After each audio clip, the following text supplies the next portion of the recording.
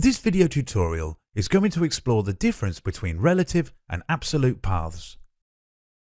Relative and absolute paths are terms used to describe a file location on your computer or website URLs.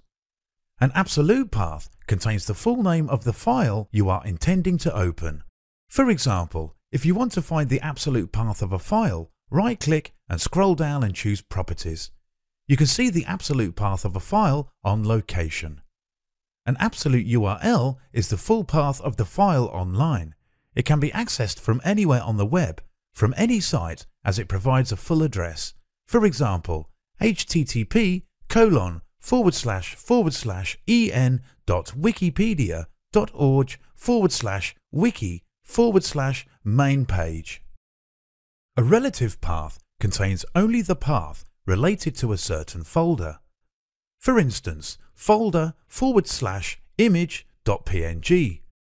Looking at the path in this example, you can tell the document with the path is inside of a current folder which also has a subfolder with a file name image.png. If you were directing someone, you would tell him or her to stay inside the folder you are already in and find a subfolder named, for example, folder. For websites, relative URLs is a path to a file relative to the current location. For example, if the file is in the same location as you are, you just write its file name with the extension included, html file.png html. Thank you for watching this video tutorial. Leave comments and ask your questions by our email, feedback@howtech.tv. That was a HOWTECH.tv tutorial. Thank you for watching.